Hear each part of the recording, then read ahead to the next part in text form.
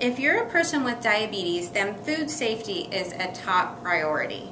When you have a weakened immune system, it's even more important to keep your food safe.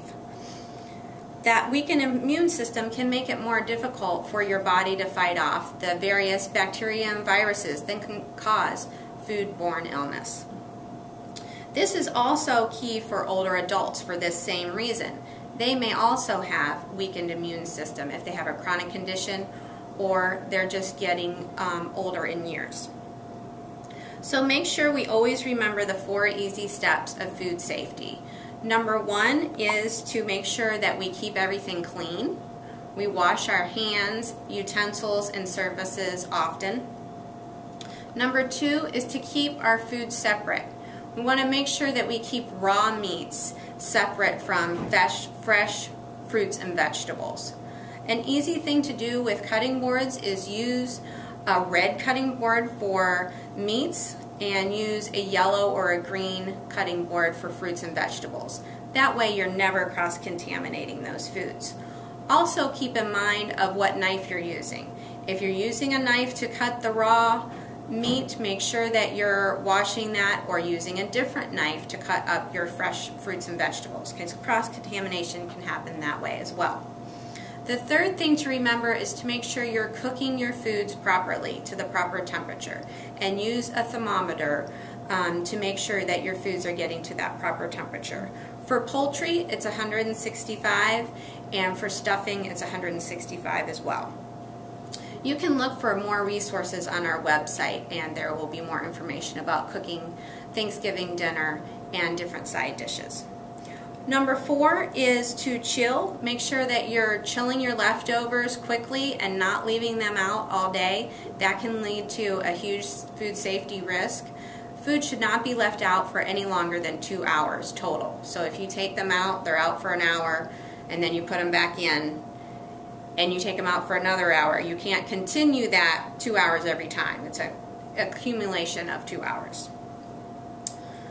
Next, when you have diabetes, it's really important that you're checking your blood sugars regularly, even on holidays. Holidays count too, and so we want to make sure that we're keeping those levels balanced. A way that you can do that is make sure you're having some activity during your day, and take a close look at what foods are going to be offered. If you're the host, then you'll know exactly what foods are going to be there and know your numbers. Know what carbohydrates are in the foods that you're eating on Thanksgiving. If you're not the host, then go ahead and give the host a call a day or two ahead so that you can be prepared and know what foods are going to be available there and how you can fit them into a balanced diet. Again, when you're dishing out your plate, make sure you're first focusing on plenty of lean meats and vegetables so that you're getting plenty of protein and fiber. Those are going to help to slow your digestion and keep your blood sugars more regular. Another tip for someone with diabetes, especially on Thanksgiving, is make sure that you don't skip meals.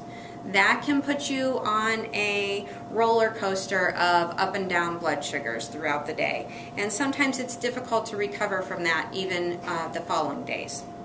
So make sure you're not skipping those meals. When you're planning your meals, you want to make sure that even if you're having a quick little snack before you go, that you're having, again, the protein and the fruit or the vegetable together with that, so that you're having that correct pairing with the protein and the carbohydrate. Also, keep in mind of the whole weekend. Planning ahead for a Thanksgiving weekend, sometimes that actual Thanksgiving day is not the culprit for bad habits. Many times we have a plan for Thanksgiving Day, and we have that day in mind. We know exactly what we're going to eat to stay on track with our health goals, but it's the things that pop up on Friday, Saturday, and Sunday that throw us off.